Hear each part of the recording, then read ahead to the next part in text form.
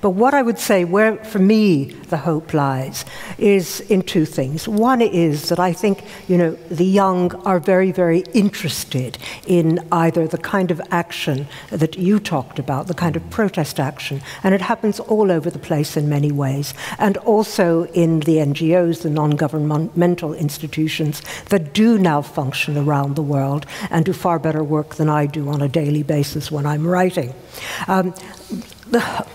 The other area that gives me hope is that when I talk to young writers, and indeed young artists, they will say to me, I was in public conversation with a rather wonderful writer called Zadie Smith, who, likes to encompass various traditions in her work. And she says, part of her labor, part of her work, part of her life is constantly to carry on conversations with the writers of the past, with the writers of various traditions or artists of various traditions in the past. And that conversation, that ongoing conversation, feeds into the work that she does now. And I think that's true for all of us and for all artists. And I find hope in that. We haven't had a complete rupture despite our culture wars. We talked a lot about artists, but we didn't talk much about the masterpiece itself, about the painting. I think it's also very important to know, I believe, maybe it's too mystical, but the masterpiece itself has its own energy, its own life. Once it's created, it leaves it cuts its connection with its creator, and it continues living and changing and evolving in our world. So, and I think that the greatest possibility that we have with the masterpieces, with the art of my father's films, and I'm bringing testimony of the people I met working on the foundation, meeting the people that was saying that the film's art, my father's art, can change them. They change their lives. If art, the artwork, is capable to have an energy to change someone's life completely, I met people who were scientists or engineers. They became priests after seeing Tarkovsky's films. So that's something very powerful. And I think it's not only regarding that's examples, I think, they're all over the world, and it could happen with all the paintings and artworks and musical pieces. So, and if we have this, we still can have hope. And this film is about the hope. Nonetheless, the situation was so grim, and my father, in my documentary, is very negative about the reality of things. But he never left the idea that there's always something that we have to tend to. Until we leave, we have to evolve spiritually. And that's actually, I think, the dedication he gave to all of us. Well, a film dedicated to me personally, but it's dedicated to all the children that come in afterwards. This idea that, we clearly are imperfect, and but there isn't much more than we can do to work on those imperfections, work it collectively, know more, understand more, also about these imperfections.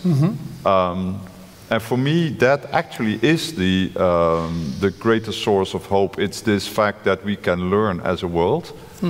Clearly, we do that with ups and downs. Art plays a very important role in the sense, for me, it's a kind of an antenna, or it's a radar screen where you see things, blips of a very, very distant future. But I think what we do need is this sense of, I would say, it's not ownership, it certainly is responsibility. I mean, it's not that time pushes us, unwillingly in a certain direction. It's self-inflicted, right? This is the world that we create together, and the hope is by understanding more about it. I think about ourselves, about how we interact, how this all came to being. And I think, in the end, very, very, very basic human skills of patience, trust, dialogue, things that are, as important now as they were in distant past and distant futures. I think that's actually the way that we can carry that responsibility. Freud was practically pupil of Nietzsche in many things. And Nietzsche, that in his gay science, fröhliche Wissenschaft, through his madman, who was the herald of the death of God, aren't those churches just tombs and tombstones of the dead God? And I ask it the same question in the pandemic, in this lockdown, when the churches were closed. I wrote a book, Time of Empty Churches. And I ask if the church, if the Christianity will not have a revival, but not this revival in this Pentecostal evangelical way, to go deeper, so it may happen that the churches will be just the tomb of the dead God. But the empty tomb has in Christianity also another meaning. Absolutely. They are two angels saying, why do you seek the living among the dead? So we shouldn't seek the living God among the dead in the tombs.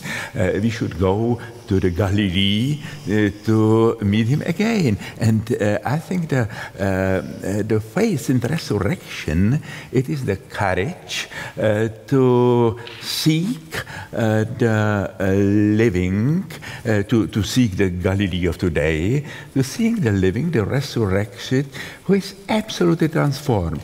So the resurrection is not to go back, some revival of the dead corpse. It is the surprise, absolutely surprise, and something absolutely new.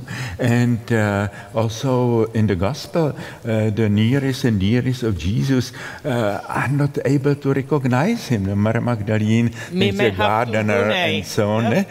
And it's absolutely surprise. And the Apostle Thomas, the patron of us doubters, he recognized him by the wounds. And I think it is the sign. We should recognize the living God, living Christ, living culture, living spirit, the wounds. Because if we ignore the wounds of our word, we have no right to say, my Lord and my God. And there are the illusions. But I think the wounds of our words, they are the place we can meet the living God in anonymity and as a surprise. And I think the art is doing this. And practically all the films we have seen, it was this topic, the wounds of our world. They are the place we can recognize something sacred in an absolutely new way.